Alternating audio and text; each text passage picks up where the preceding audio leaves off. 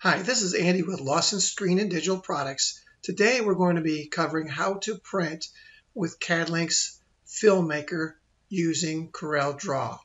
So right now we're going to go ahead and take this file here and go up to File, Print, and then make sure you have the Epson, not just the Epson print driver, but you need to select the driver that CADLink creates, and that in this case it's Epson's T-3270 separation is the right driver. Then in color, go in and click print separation, and then separations will show you all the colors. Now this design is designed in 4 spot colors. So right now we can kind of go through, and if you don't have this view on the right side, if you're using Corel, there's this little spot right here. If you click on that, that opens it up so that you can see the design before you print. Also, you always have to pick the print size. So if you look at the very top up here, I've got 13 by 19 on the work area. So you can go over here and do the same thing on your print area, make sure it matches. So I have, that's the wrong size. It should be 13 by 19. All right.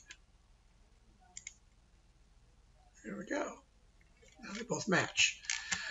So for right now, I am just going to print the black screen to the software, the CADLink software. So go ahead and file print.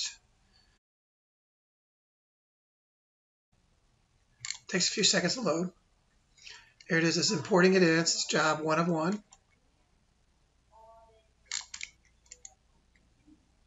And there it is. Now you can bring it in with all of the colors, which I could have done. And then if I just wanted to print the black, I could have just selected pages and turned all of these off and just printed the black. So you can do it either way. Or you can just send one file that's just the black and print that. So when you do not have any of these selected, the print button right here is kind of grayed out. Once you select one, it will change into color. Then all you have to do is push the button, and it's going to go ahead and take the file and send it directly to the printer. That's basically it, just sending the file, and it should be printing on the printer, and we'll kind of see what that file looks like when it comes out.